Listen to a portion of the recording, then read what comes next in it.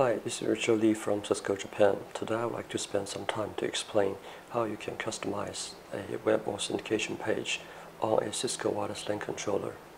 Now let's get started. Cisco do provide a lot of web authentication templates on the cisco.com. You can save a lot of time and resource if you do the customization based on those templates. From the download for the 5508 controller, you can see we do have this wireless LAN control web authentication bundle at the bottom of the page. That is exactly what we want to download. Of course, you will need to have a Cisco.com account in order to proceed to the download page. Let's click download.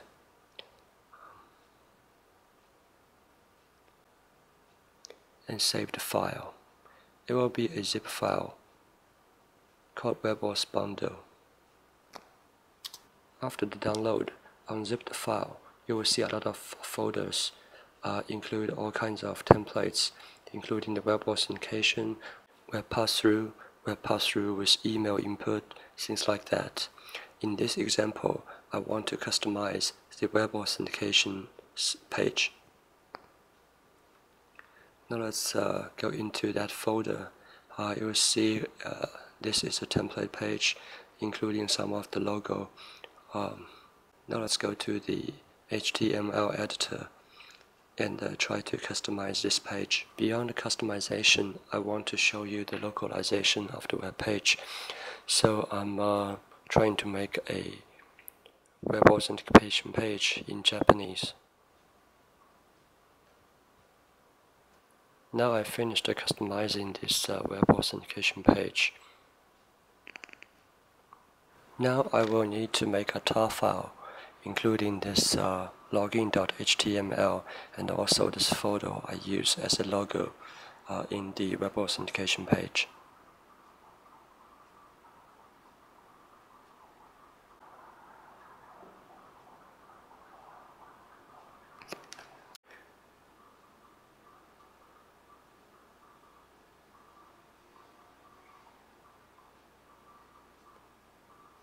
Now I'm going back to the controller, click Commands. As you can see, I've already configured this controller to download this login.tar file from the TFTP.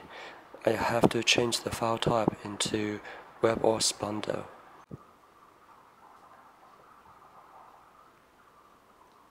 Now we can see the TFTP download process has started.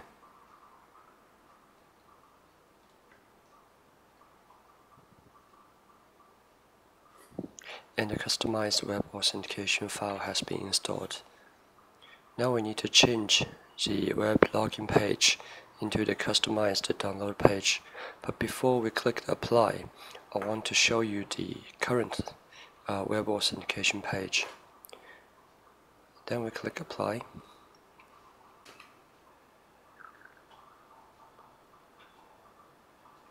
And click preview.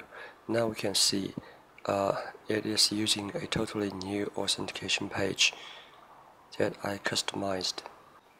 Now I'm going to access the web authentication SSID using my iPad.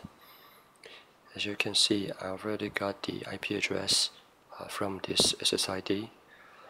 Then I'm going to open the web browser and try to access the controller page.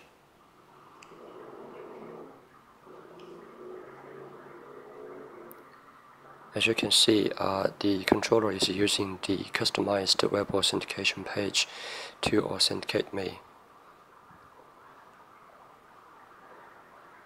From this demo video, we can see customization of a web authentication page on a Cisco wireless LAN controller is actually very simple. Thank you for watching this video, and thank you for choosing Cisco.